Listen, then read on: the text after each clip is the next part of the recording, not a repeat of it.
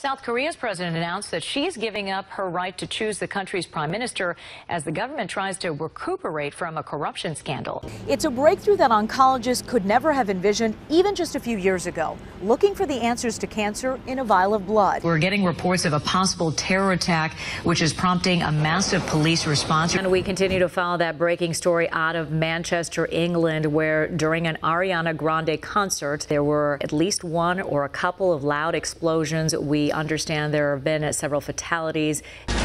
Jury deliberations will continue tomorrow in the murder trial of a Georgia father whose toddler died after being left in a hot car. John, both Clinton and President Obama stressed the need for a peaceful transition of power this morning.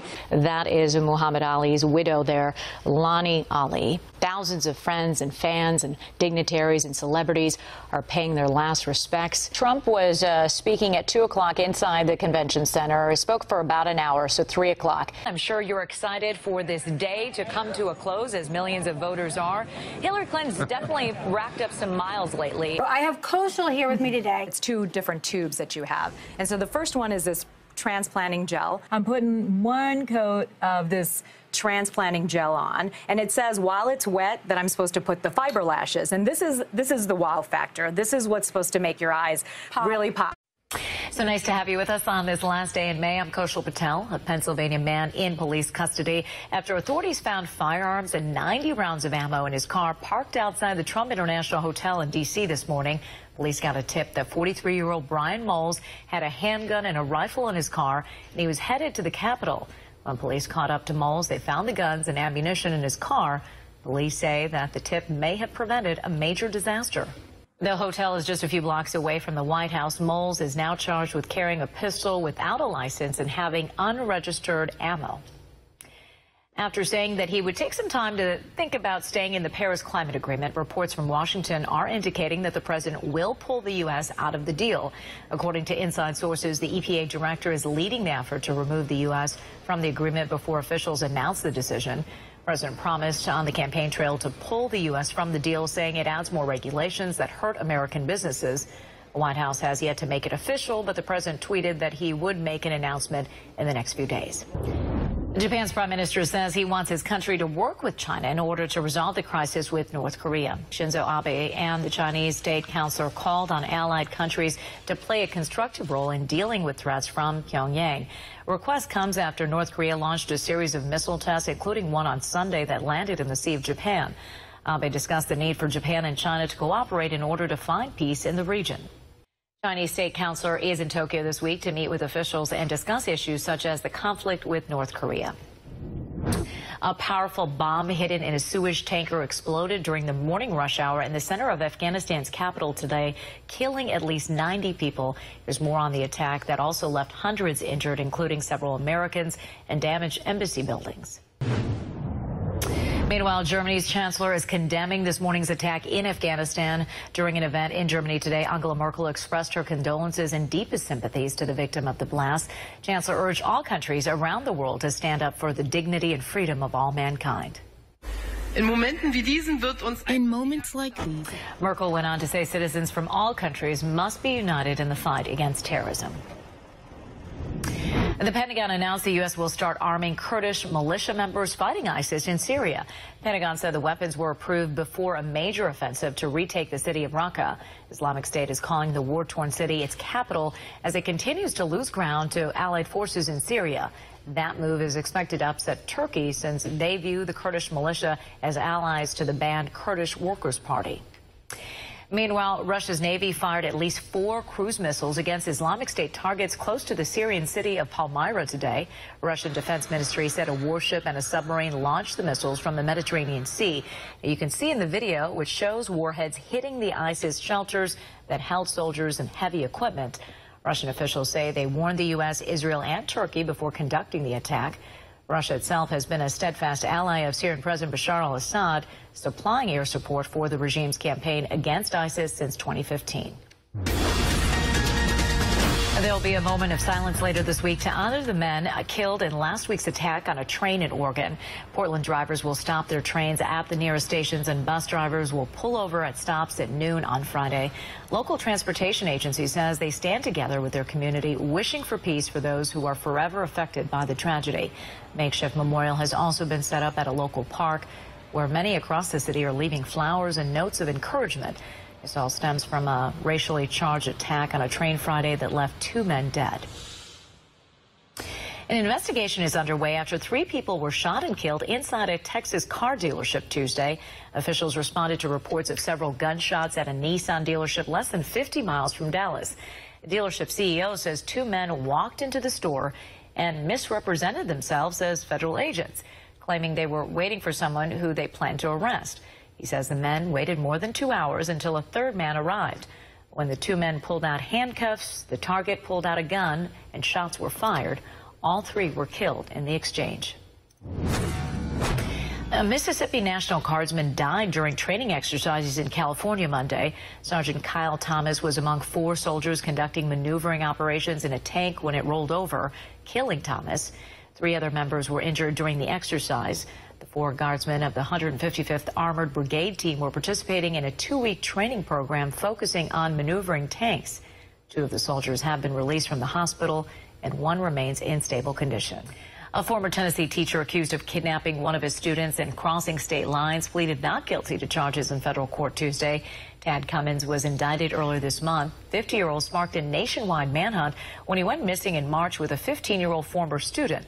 They were found hundreds of miles away in Northern California, where they had been posing as a married couple. Cummins faces a maximum sentence of life in prison. All right, go ahead. Hate has no place in San Diego schools.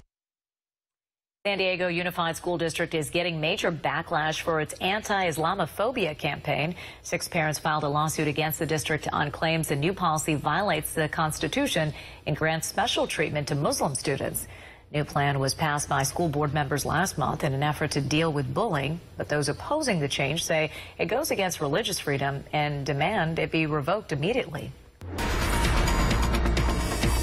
This morning, a Malaysian Airlines flight from Melbourne to Kuala Lumpur turned around after a passenger tried to force himself into the cockpit.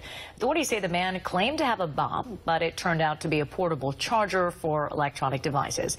He was arrested, with Malaysian officials saying that he was believed to be drunk. Plane successfully landed back at Melbourne Airport, and passengers are talking to investigators. Flights from the airport were briefly diverted, but regular service has been restored. 2 different brands of nuts are being recalled for unrelated listeria contaminations. Simple Truth's macadamia nuts and Ava's organic roasted and salted cashews are both being recalled. Recalled macadamia nuts were sold in clear 12-ounce plastic bags. As for the cashews, they come in 8-ounce tubs. So far, no illnesses have been reported. Well, dog owners in Florida may want to think twice before heading to the dog park. 7 cases of highly contagious dog flu have been confirmed by vets across the state, and more cases are pending. Now, this is the first outbreak since the flu strain made its debut back in 2015, when more than 1,000 dogs were infected. If diagnosed, pet owners are advised to keep their pooch quarantined for at least 4 weeks. New York plans to build a walkway and 9/11 memorial to honor rescue and recovery workers at Ground Zero. Governor Andrew Cuomo and former New York City Mayor Michael Bloomberg announced the plans on Tuesday, along with former Daily Show host Jon Stewart. Stewart has been a longtime advocate for the health care of the Ground Zero workers and is a board member for the National September 11th Memorial and Museum. The group in charge of the effort says the people involved in recovery efforts deserve a fitting tribute for their sacrifice. A new exhibit in Belgium focusing on famous inventor and painter Leonardo da Vinci. 100 machines invented or improved by da Vinci will go on display for the first time Thursday. Some of his 500-year-old designs, including a bird-like airplane, has now been transformed into a life-size version. In addition to the paintings and original documents by da Vinci and other artists of his time like Michelangelo will be on display. The exhibit will stay in Belgium for 6 months before going on a 10-year world tour. Well, this next story may get you to go to bed early tonight. A new study finds sleep deprivation can cause your brain to eat itself. A neuroscientist in Italy found if people don't get enough sleep, their brains actually start to feed off of the healthy neurons. Cells that normally clean out dead neurons during sleep and rejuvenate the brain. But scientists claim for those who didn't get enough shut-eye, the cells go into overdrive and actually cause damage. Study is alarming as around 40% of Americans sleep 6 hours or less every day.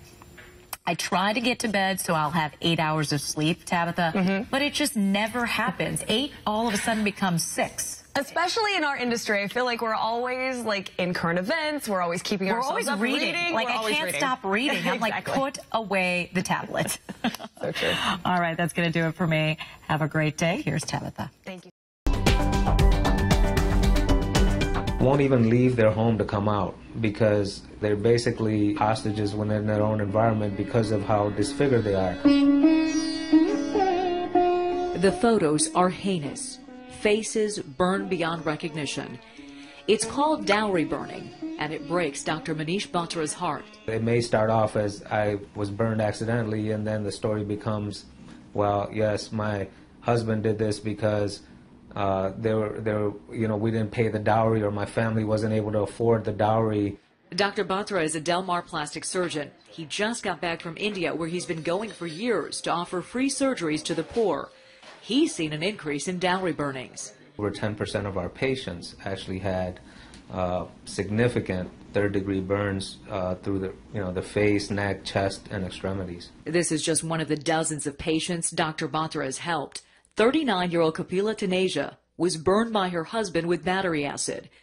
This is what she used to look like. Because they're burned on their face or neck, everything sort of melts together into one structure. So a lot of times their face and chin will be stuck to their chest so they can't actually eat. We've had situations where they can't move their arms because their elbows are burned, so they can't feed themselves, they can't hold their children.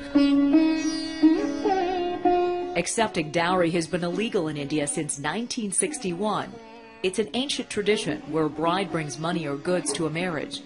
While it's not widespread, it still thrives in rural towns and villages. It's going to take not just, the 40 years from 61 to now, but probably another 100 years to get things to the point where the women are being treated as equal citizens. One of the areas that we're working in right now is the Thane district. Dr. Anita Raj from the School of Medicine at UC San Diego travels to study dowry burnings. The women remain in these situations. They don't have another place to go. A divorce dishonors the family. Because of the shame, getting accurate numbers on this crime is nearly impossible. Hundreds or even thousands of cases can go unreported every year.